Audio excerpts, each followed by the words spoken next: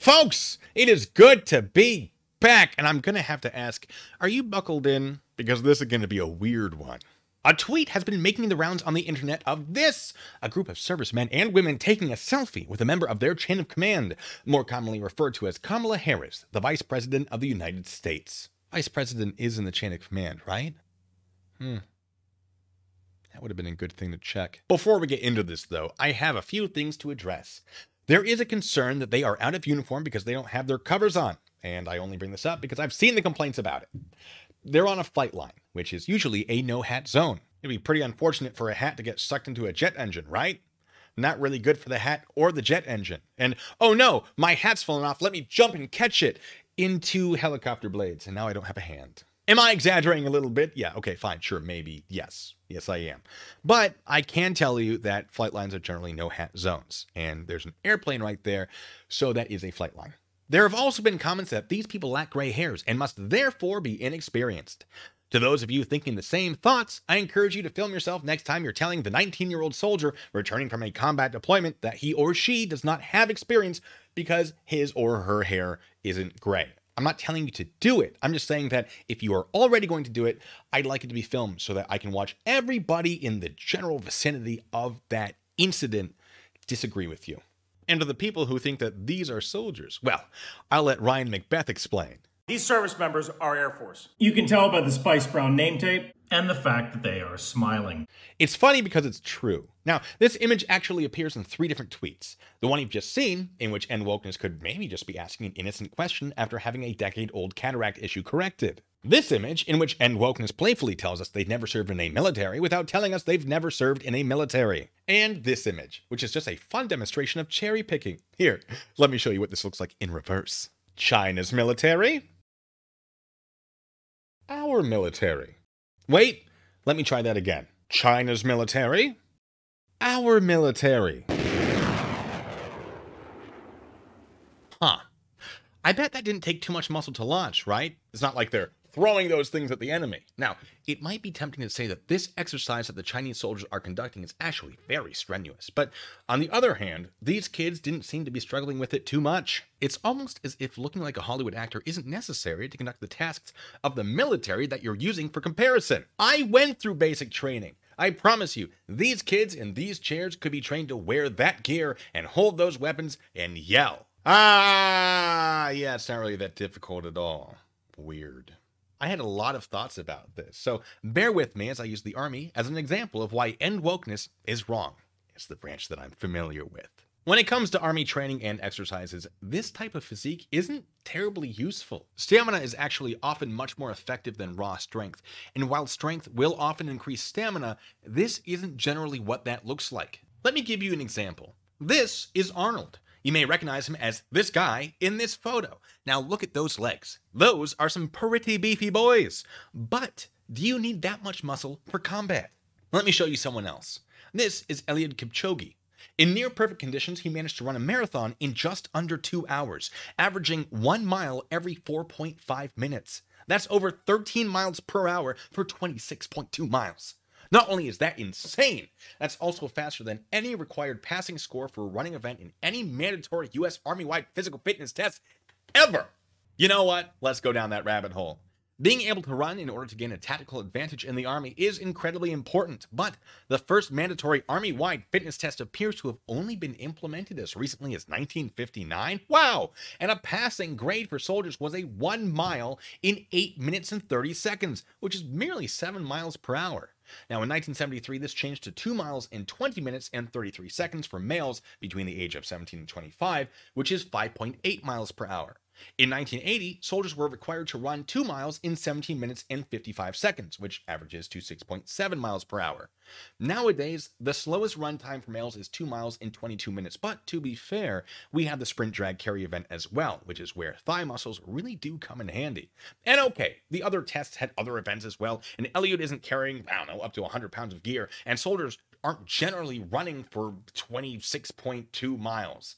Usually it's just like a short sprint or a long ruck, which is often much slower. So let's take a look at the world's best sprinter, Usain Bolt. Wow, those legs are still a lot skinnier than Arnold's, despite Usain's top speed of just under 28 miles per hour. But again, we're ignoring the muscle required to carry a full combat load for 12 miles. And this is where I get to introduce you to Captain Rudy Dambeck, the first JAG officer to be awarded the Expert Soldier Badge since its creation in 2019.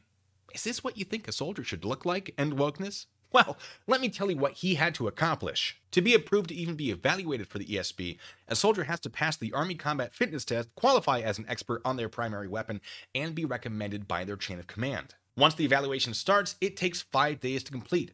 The tasks include day and night land navigation, 30 warrior task controls, which can include disassembling and identifying the components of a Mark 19 heavy grenade launcher, M249 squad automatic weapon, and 50 caliber machine gun, providing medical care under fire, treating an open head wound in a chemically contaminated, also known as a CBRN environment, camouflage and visual signaling techniques, and moving under direct fire. The test ends with a 12-mile march, which requires the soldier to wear a rucksack weighing at least 35 pounds, carry an M4 or M16, and complete the march in under 3 hours. This soldier proved his lethality without all of Arnold's muscles. Why? Because those muscles aren't necessary to be an expert soldier. As someone who's competed in a Soldier of the Quarter competition at the brigade level, I can tell you that knowledge of those warrior tasks and drills was the most important thing. When it came to the ruck portion of the competition, my lack of muscles was only a problem in my shoulder blades. It was my ankles that hurt the most. But if you can successfully fight the drive to quit, your body is capable of incredible things. And that does not require this physique.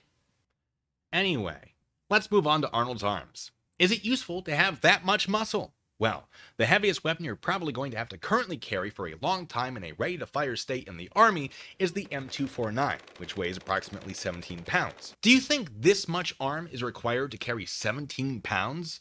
What's that? What if their arms get tired? It has a sling! What if they have to be loading artillery? Well, apparently this is how much muscle is required for that.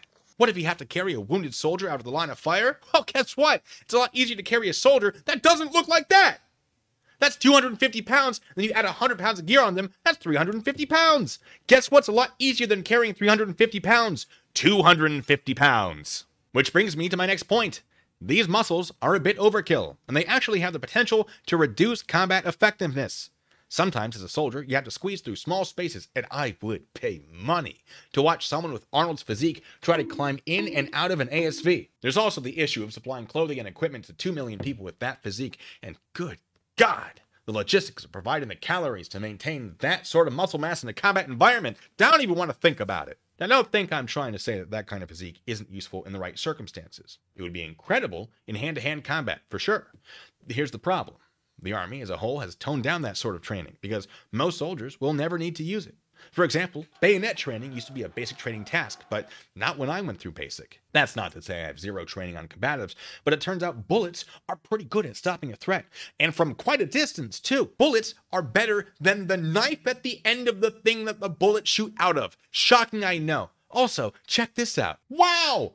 I didn't even have to hit the gym for that. That's how easy it is to shoot a gun. Boop, boop, boop, boop, boop. If you're not convinced yet, let me put it to you this way.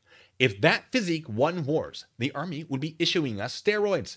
But that's not what happens. In fact, when I worked in counter-narcotics, if I suspected you were using steroids, it was my assigned duty to investigate a possible violation of the Uniform Code of Military Justice, specifically Article 112 Alpha, for use of a controlled substance. That's a criminal charge. You can be discharged from the Army for that. And while we're talking about physiques, which honestly is all we've talked about this entire time, let's look at physiques in the military over the years that won wars. The Revolutionary War, the War of 1812, the Indian Wars, the Mexican War, the Civil War, the Spanish-American War, World War I, World War II, the Korean War, the Gulf War, the Global War on Terrorism.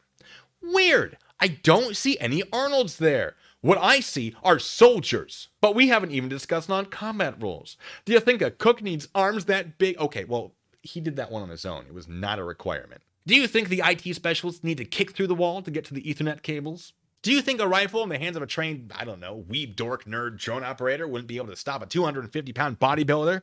I do. And for the record, I use weeb dork nerd drone operator as terms of endearment. 4 more things. 1, movies are often poor representations of reality. 2, most soldiers I've met are just high school graduates with fewer haircut options. They're normal people. They always have been.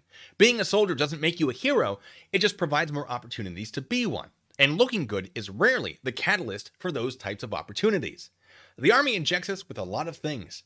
The super soldier serum isn't one of them. 3. Us investigators learn to trust our guts, and my gut tells me that end wokeness is more than they seem. The consistent quality of spelling, grammar, and format of the tweets indicates the presence of a good education, and this is why the account sticks out to me. A good education should prevent a person from believing these tweets, which tells me that these appeals to emotion as a replacement for facts are intentional. The account isn't defending their tweets either. They're just making new ones, which indicates a lack of personal investment in the emotions they are appealing to. They aren't trying to prove that they're right, they're trying to create a response. If this account is being run by a single person, congratulations on your impressive ability to be a terrible person. But if I were a betting man, this feels more like a group effort. The question then becomes, what would that group have to gain from this sort of manipulation? And 4, you don't know that these folks aren't ripped under those uniforms. You see this guy? He's just a chubby, nerdy train conductor, right? Wrong. Look at this absolute unit. Look at him. Just check the... Oh, just inspiration. What an absolute monster of a man. I love it. Anyway, that's my rant. So, until the next time, ladies and gentlemen, be good, stay safe.